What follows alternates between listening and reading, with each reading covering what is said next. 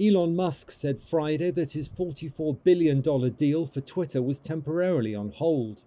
In a tweet, the world's richest man suggested he was waiting for more details on just how many accounts on the social media platform might be bots rather than humans.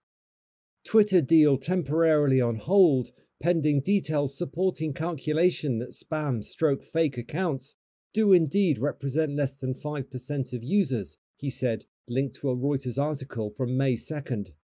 Twitter did not immediately respond to a request for comment. Shares in the company fell quickly on pre-market trading. Earlier this week, the value of Twitter shares had already fallen well below what Musk offered in April.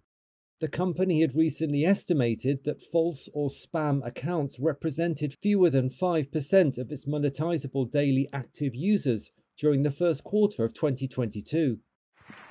Musk, who is also the chief executive of Tesla, has said that one of his priorities would be to remove spam bots from the platform. Twitter has also said it faces several risks until the deal with Musk is closed, including whether advertisers would continue to spend on Twitter.